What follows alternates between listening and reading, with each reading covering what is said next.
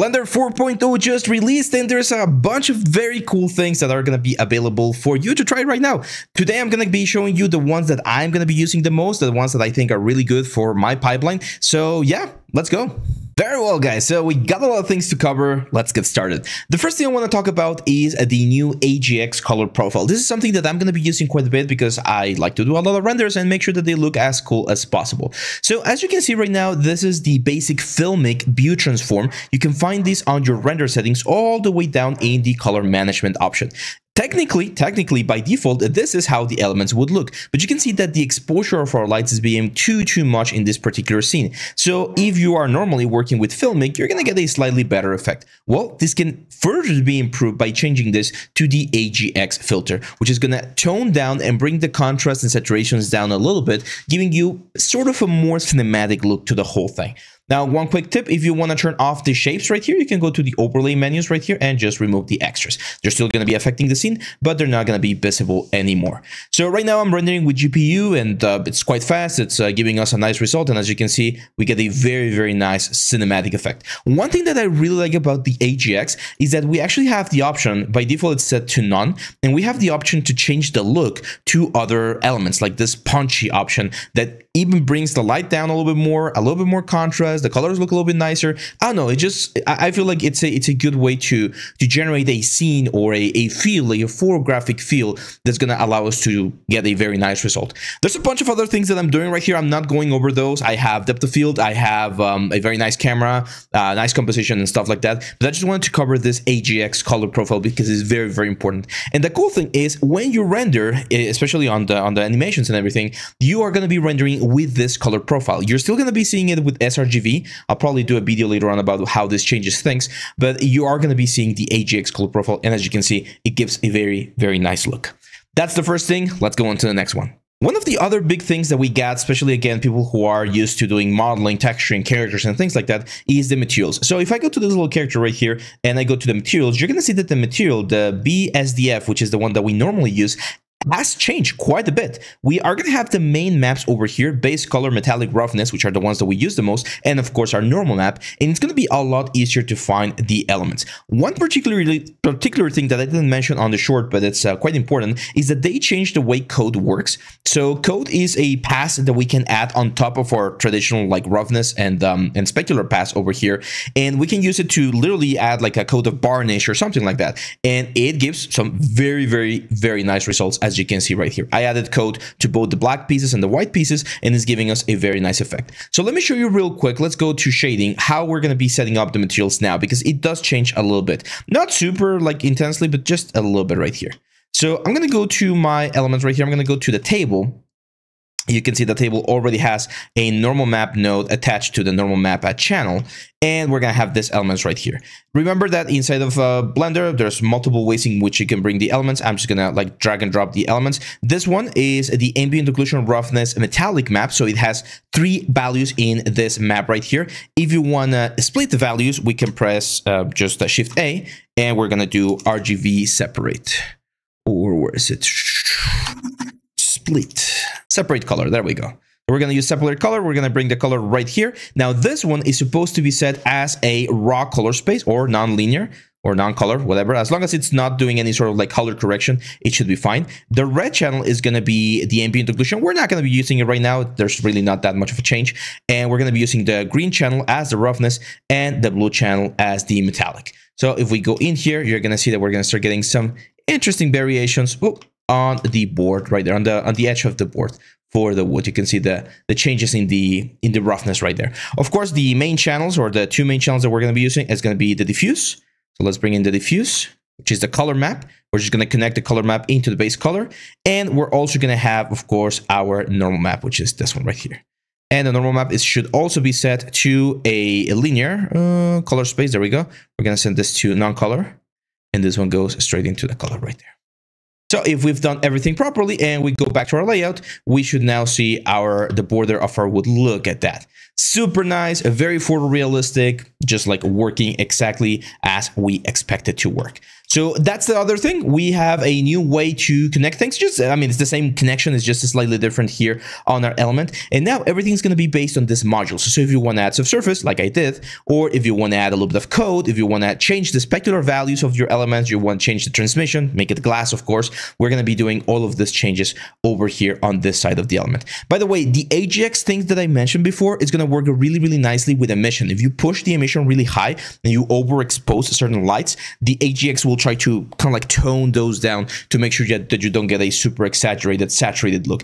If you do want to have the super exaggerated, like saturated look, then it's very important not to use the AGX. That's why I mentioned on the short that it might not be used for every single composition or every single element, but it's going to give you a nice detail. So there we go. Now let's go to the next one, which is very, very important, and it's of course the interface. So the interface changed a little bit. This is something that I mean, the font changed. It's not that bad. Just stuttering there.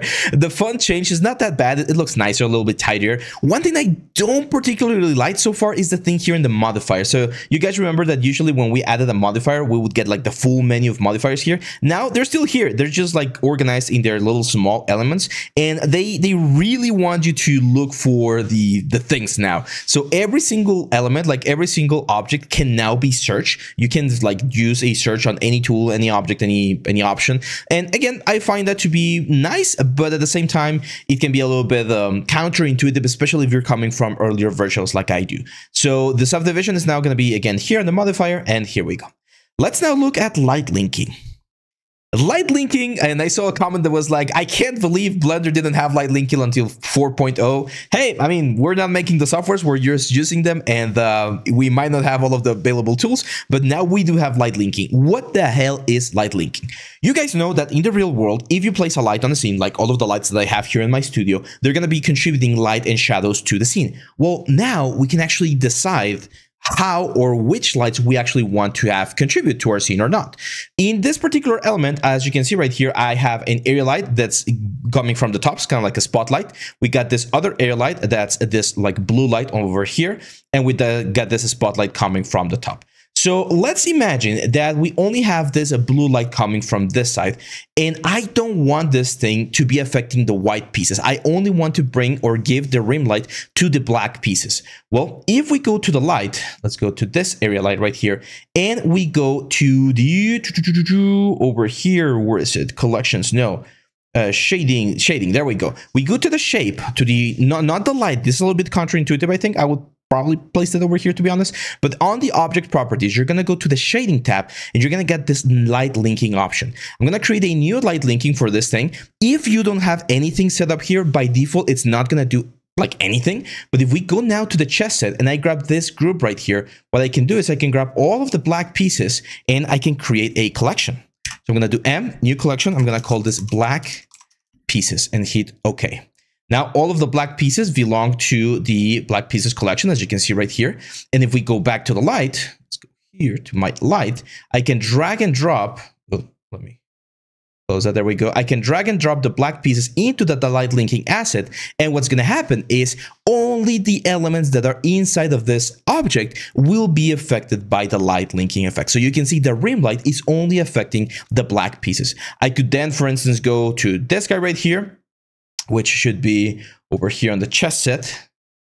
There we go, the board border. So if we grab the board border, you can grab an object as well and bring it here. Now the board is also going to be affected. I could grab the pieces, which is the board right here. And again, just bring the board and add it into the collection. So by doing that, as you can see, all of the lights are going to be affecting, but only affecting the black pieces. Is this something that you're going to be using in every single scene?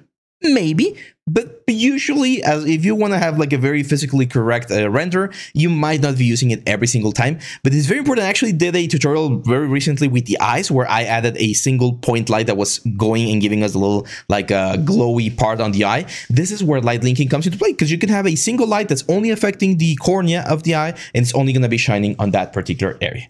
So for instance, this one right here, this area light is affecting everything. I could be like, hey, you know what? I don't want to affect the floor, or I don't want to affect this specific part of the scene. And again, we just create a light linking effect, and that's it. There is also a shadow effect. So right now, let me go to my area 1. I'm going to increase the value of this quite a bit. Let's go to like a 40 to make this really, really, really intense. And I'm going to change the size to like a 0.1.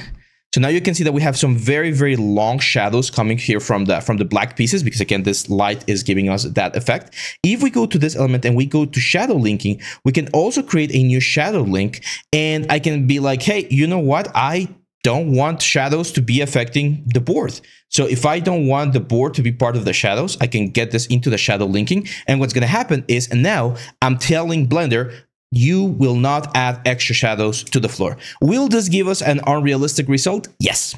It might, again, not look completely physically correct, but it's going to give us a nice, it's going to give us more control. At the end of the day, the important thing about all of these tools is giving us more controls to get a nice result. So yeah, that's pretty much it. That's shadow linking and that's light linking. I'm gonna leave this ones right here, and let's go to the last little tip that I want to show you today. So one of the big gripes that I have about Blender is snapping. I don't love the snapping thing, but they did change something that I think works a little bit better. First of all, they changed the order here. They tell you what we're going to be snapping to. So it can be closest, it can be center, mean, and active, which was normally all the way down here. I do find this to be better. So I'm going to go snapping closest, which is the one that I normally use. And let's, for instance, select a vertex, right? So if we go here to vertex and I grab this element and I press G, as you can see, this guy is going to be snapping to all of the different vertices. One of the things that you see right there is that I actually have a little kind of like a not purple, orange square. That's the new snap to base, which is a way in which we can select an object, for instance, this one right here. And if I try to move it around, you can see that now my base has been set so that it's down on the object. Again, if I grab, oh my God, sorry about that. If I grab the horsey right here and I try to snap it, you can see that it's going to try to snap, but the base is going to be set up to that vertex right there, which is really a really good way to set things up. Now you can change this by just like start your movement and then you press the letter B, set up where your base is going to be, and then you move your object. And as you can see, the object is always going to try to move and snap based on that new pivot point without changing its original pivot point. Now you can see the pivot point right now, it's right there. So let me like redo that to make sure that it's clear. For instance, this one right here, you can see the pivot point is right there. Let's say object, set origin, origin to massive center. So that's normally how it will work. If I try to snap, you can see that, actually, let's change not closest. Let's do center. There we go. So if I do G, as you can see, the center point or my pivot point is always going to try to snap to the vertex that I'm aiming for, right? Well, without having to change the transform, I can press a G, B to set the base of the object down there. And now I'm going to be able to snap to the vertices using this new sort of like temporary pivot point, which is again, quite flexible. So I can go right there. And the cool thing about this is it also works on specific axes. So for instance, if I'm sure that I want to go to this square right here, I can just say G, and then say, in this case, Y, hit B again, and now, as you can see, I'm going to be snapping to all of these different positions. So it's quite precise. I'm definitely going to be using it, and I'm not sure how much, to be honest, but it's a really nice addition here to the Blender thing. Finally, I just want to show you one last thing in the compositing tab that's going to allow us to generate a very cool. It's just going to make it a little bit easier to see things. So let's go. So just a final little thing right here. As you can see, I'm doing a very basic compositing to add a vignette. If you want me to teach you how to do it, it's very simple. I can cover that in a shorter in the video. Just let me know in the comments. And the cool thing about the new compositor is that now images are going to be previewed right here, which is again, another way in which we can organize our elements to make sure that we get a nice response here on our object. So that's it, my friends. With this, we are pretty much covered with some of the things that I am going to be using the most in Blender 4.0. There's a bunch other things about like geometry nodes and animation and bones. I'm going to be doing a little bit of digging on those ones as well. It's not really my area of expertise, as you guys already know, but it's still like free stuff, free updates, free tools. That's all we can ask. And yeah, just download Blender 4.0 and start learning new tools to improve your artwork as well. That's it for today, my friends. I'll see you back on the next one. Bye-bye.